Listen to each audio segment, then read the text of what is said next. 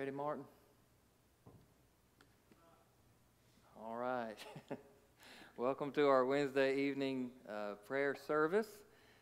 So good to see you here with us. We are trying something new, so if you are at home watching, let us know how your viewing experience is on YouTube and Facebook, and we're hoping it's going to be, everything's going to run smoothly for us tonight. A couple of things.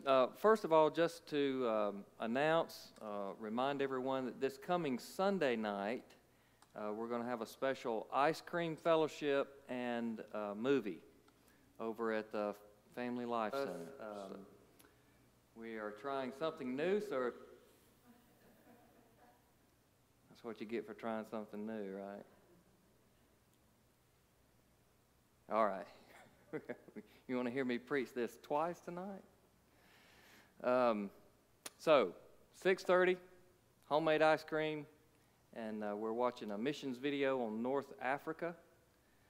North Africa has a long history throughout the church. Some of the greatest theologians of the early church were in North Africa, and the gospel is still there today, even though there's heavy persecution. So we're going to have the opportunity to learn about that and enjoy some ice cream and fellowship Sunday night. We're going to look tonight at Philippians chapter 4, verse 7. If you want to go ahead and open up to that verse, because our treasure verse, if you remember, is verse 6. So when you find Philippians 4, 7, we'll say our treasure verse, verse 6, together.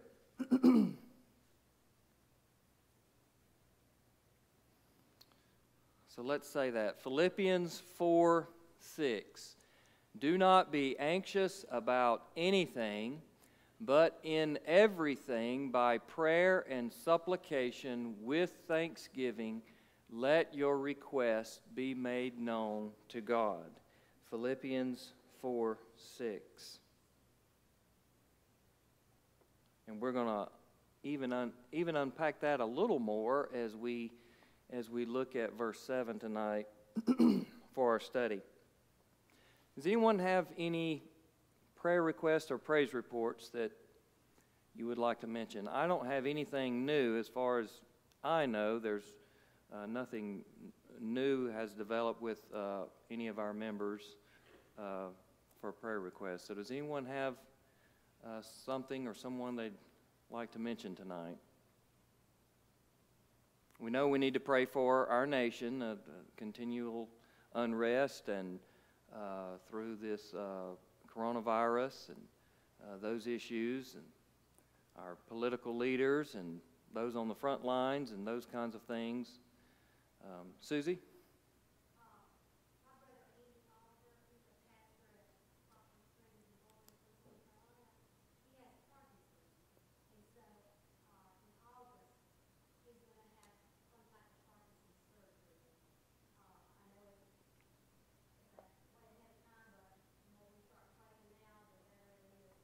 Sure.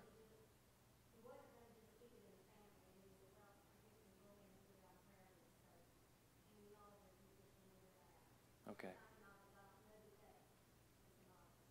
Okay. All right. Any others? All right. We're going to sing tonight.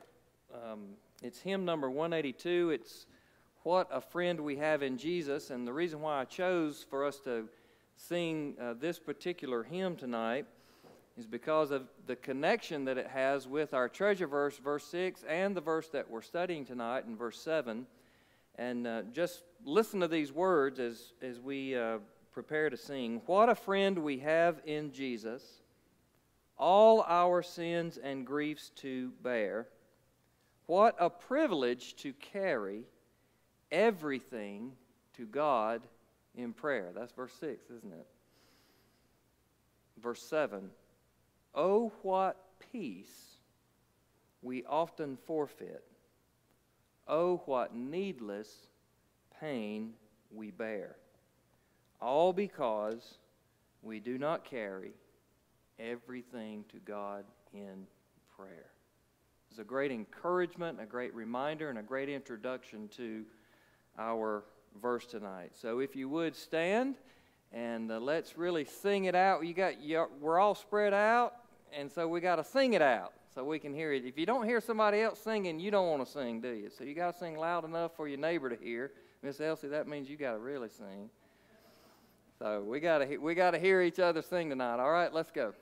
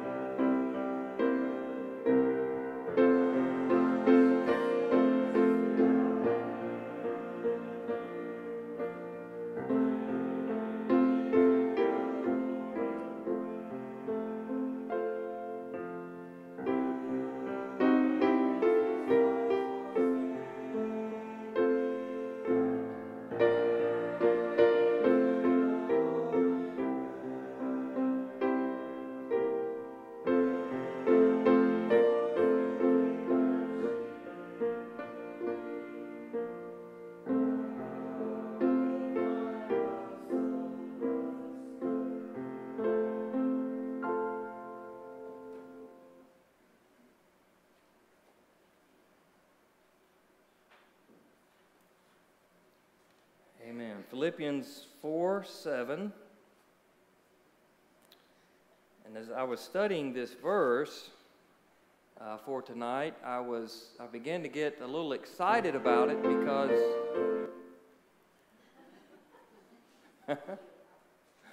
we're going to do repeat tonight all night. Pete and repeat, will and re-will, pat and repat. I began to get excited about this verse because we know the verse itself. We're pretty familiar with this verse of Scripture, but I've often just thought about the verse by itself, just alone, standing alone. And what was very encouraging to me is to begin to see the connection with this verse and the preceding verses that we've already studied together. So verse 7 says, "And the peace of God, which surpasses all understanding, will guard your hearts and minds in Christ Jesus." So I want to make 3 notes about this verse for us tonight. Number 1, there's a promise here, isn't there? "And the peace of God, which surpasses all understanding, will guard your hearts and minds in Christ Jesus." That's a promise.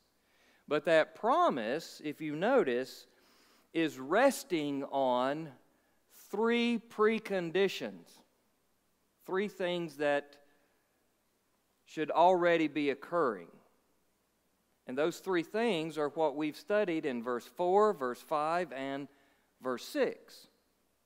So notice then how verse 7 is connected to verses 4, 5, and 6 by that conjunction and. So there's three commands. There's a command in verse 4, a command in verse 5, a command in verse 6. These things we should be doing, and those commands then are directly tied to the promise of verse 7. In other words, when verses 4 through 6 are happening, then verse 7 will be realized.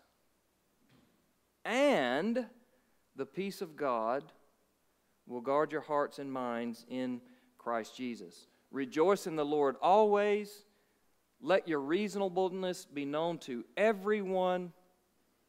Do not be anxious about anything, but in everything by prayer. And the peace of God, which surpasses all understanding, will guard your hearts and minds in Christ Jesus. Now notice how these three commands of verses 4 through 6 cover every aspect of our emotional, spiritual lives. Rejoice in the Lord always. That's a matter of joy being in our hearts. Let your reasonableness be known to everyone. That's a matter of having a gentle spirit or demeanor. Do not be anxious about anything. That's a matter of our thought life, our minds. Those are the realms in our lives where we need peace. So we don't need peace I don't need peace in my arm. You know, my arm is very unpeaceful. I need peace in my arm or my foot. We don't need peace in our physical being, but in our spiritual lives, in our emotional lives, that's where we need peace. And as we are pursuing, when we see these three commands, as we are pursuing joy in our hearts and gentleness in our spirits and faith in our minds, the peace of God begins to settle in us in every fabric of our spiritual lives, our hearts, our spirit, our soul, and our minds. So there's a connection here that we need to see, first of all. Second of all, to see that, again, this peace is unlike any other peace, isn't it? First of all, we know immediately that this is an otherworldly peace, or a peace outside of the realm of our capacity when it says, and the peace of God. The peace of God. So this is a peace that is not derived from us, that we cannot manufacture or that we cannot accomplish, that doesn't come from someone else. We can't get this peace from someone else, or someone else can't make this peace happen for us. We can't get this from the world. The world is not going to deliver this kind of peace. Our governments are not going to deliver this kind of peace. Our circumstances. Sometimes we define our peace relative to what our circumstances are. But our circumstances, even if we have an easygoing day, a fun-filled day, a trouble-free day, our circumstances are not able to deliver this kind of peace. Because this is a peace of God, not of circumstance. This is a peace that we can't experience from our bank account. If the bank account's full, we have peace. If it's running low, well, not so much peace. This is not that kind of peace. It's not from our level of comfort or security or safety. It's not a peace that is defined in terms of the absence of conflict. That's what we often think about peace. Well, it was a peaceful day because I didn't have any trouble. I have a peaceful relationship with this person because we're not in any kind of confrontation. But this is not that kind of peace, is it? This is not speaking about the absence of turmoil or strife or hardship, and therefore there's peace. This is a peace from God, of God. It's a divine peace, meaning it is a grace. It is something that is God-given. God bestows upon His people, something that comes from God that settles upon the lives of the children of God. So it cannot be found in any other source, and that's why it surpasses all understanding. Because it's beyond us. It's beyond how we usually define or think of peace. So, and the peace of God which surpasses all understanding. All other types of peace, we can reason out all other types of peace. All those examples I've just given are easy to think of because they're easy to reason out. They're easy in our experience. But even on larger scales, such as national peace, that's something we're thinking of right here in our day, or social peace we're thinking of, or even nations at war with each other, or even relational peace, conflict between family members or co-workers or those kinds of things, confrontations. All of those kinds of elements of conflict or turmoil, they all result, the peace, if you're going to have peace in those relationships or circumstances, it's all a result of some kind of resolve or some kind of reconciliation. But this peace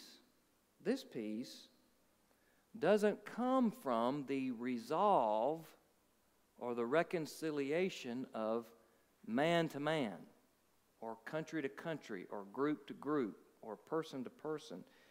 This comes from the resolve of God and the reconciliation of man to God by God. This is a divine peace. And that's why it surpasses all understanding, because this peace you can experience, you can have as a child of God, no matter what upheaval or turmoil or strife that you might find yourself in the middle of. And that's the difference, isn't it? If we are in the middle of some kind of conflict or confrontation or trouble or trial, and we're thinking of peace in terms of the way humans perceive a human perspective of peace, we would say, well, there's no peace. But this is why this verse is here. Because this peace from God can settle on our lives in spite of what's happening around us, in spite of what's happening to us, and that's why it surpasses all understanding. You should not be at peace in this circumstance, but you are a child of God, and the peace that you have is from Him. That's why it surpasses. We often think about this verse in times of grief, don't we? There's a peace that we have as children of God when we know that a beloved brother or sister in Christ who has passed away is with the Father. There's a certain peace that we have that those who are apart from Christ do not understand. It surpasses their understanding that while we're grieving, we can be at peace.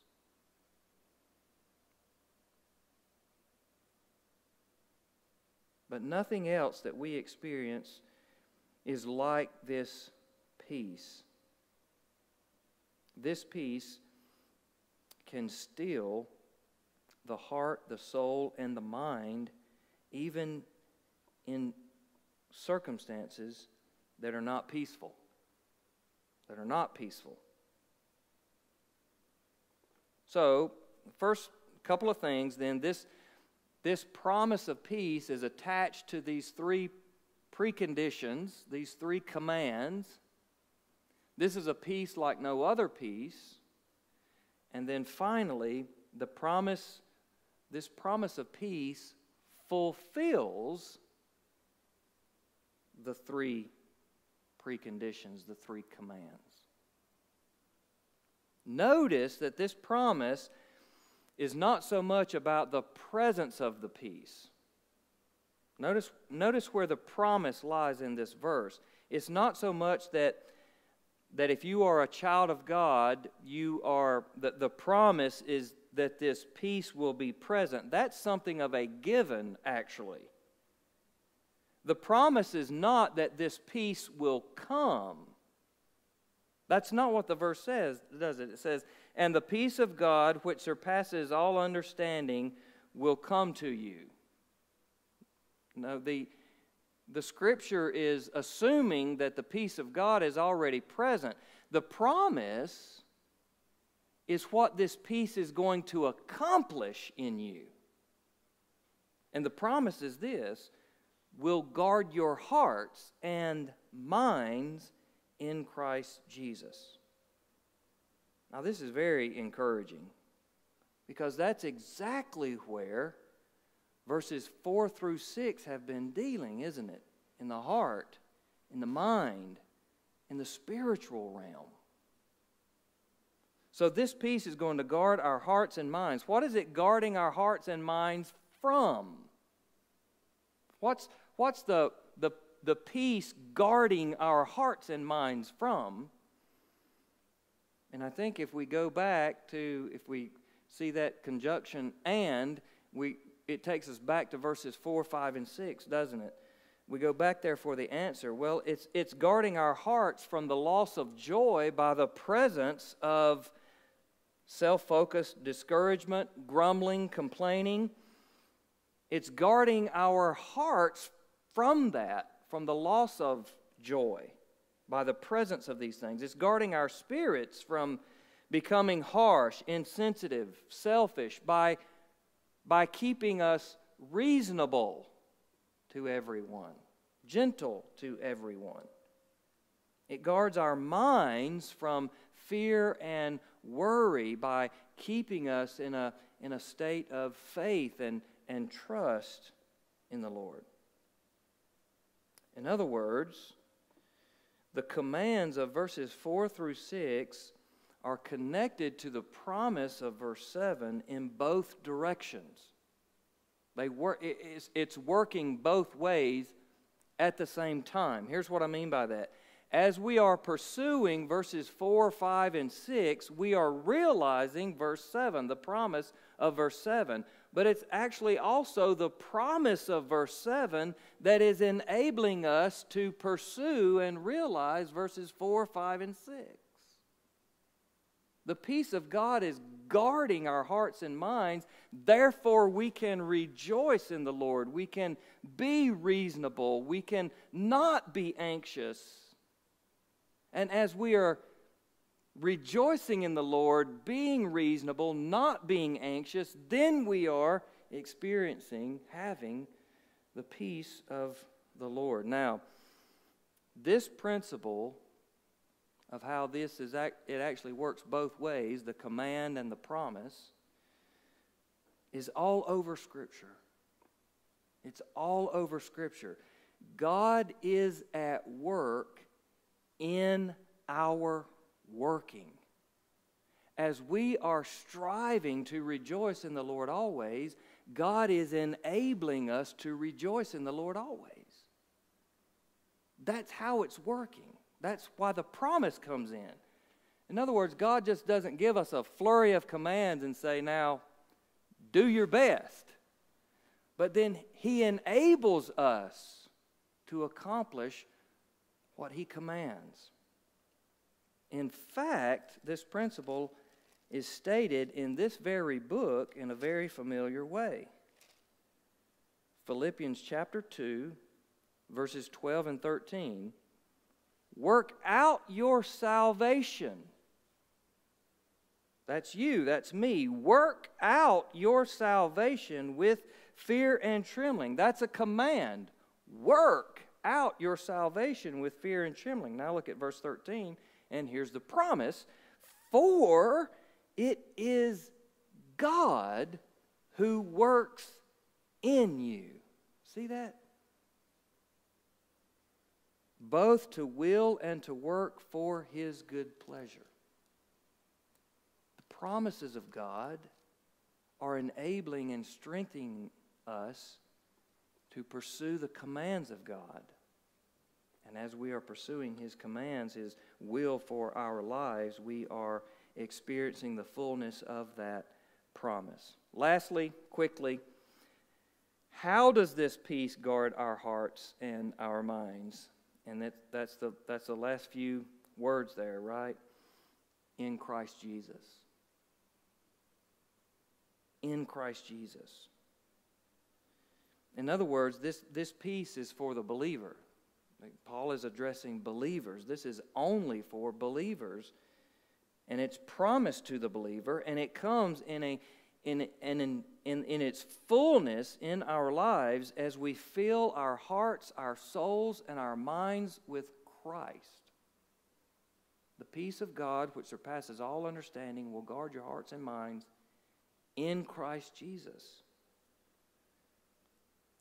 As we worship Christ, meditate on Him and all He is for us, all He has done for us, all we have in Him, as our affection for Christ grows, so does our peace in Him. Christ is not just our salvation. He is our life. He is our joy. He is our peace. He is our living. Christ did not come just to save us and get us to heaven. But the gospel is filled with all of these other wonderful promises that even in this life, in Christ, we have a peace that surpasses all understanding. What a wonderful, wonderful, rich passage of Scripture. God is at work as we are working. Let's pray together. I'm going to pray for us tonight, and we'll be dismissed. Father in heaven, Lord, we do love you and praise you and thank you so much for your word. It is so rich, Father. It is so filled with wonderful encouragement and insight into your will and into your promises, Father. The more we study, the more we learn, the more we see how wonderful it is, how gracious you are. The more we understand, Father, that it's not by us, but it is through us. You are working in us to perfect us and to sanctify us and to make us ready for heaven. Lord, we thank you, God, for there's so many other things. We thank you first and foremost for our salvation, but then there's so many other things that are attached to that are treasures to us, Father. It's a treasure to be able to have peace in this world, in this life, the peace of God. So, Father, we ask that you might strengthen us and help us to pursue these things, Father, that enrich our peace that we have from you. Joy, gentleness, faith, in prayer. Lord, as we sang earlier, what a friend we have in Jesus. We can take everything to you in prayer. God, help us and move us to do that each and every day. And as we are praying tonight, Lord, we pray for Susie's brother and his upcoming surgery, and we just ask, God, that you would do a great work in his physical body. We ask, God, that you would